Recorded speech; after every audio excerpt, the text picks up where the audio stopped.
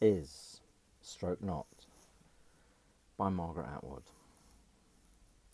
Love is not a profession, genteel or otherwise. Sex is not dentistry, the slick filling of aches and cavities. You are not my doctor. You are not my cure. Nobody has that power.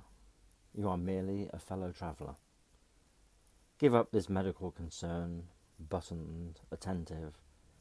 Permit yourself anger, and permit me mine, which needs neither your approval nor your surprise, which does not need to be made legal, which is not against the disease, but against you, which does not need to be understood, or washed, or cauterized, which needs instead to be said and said.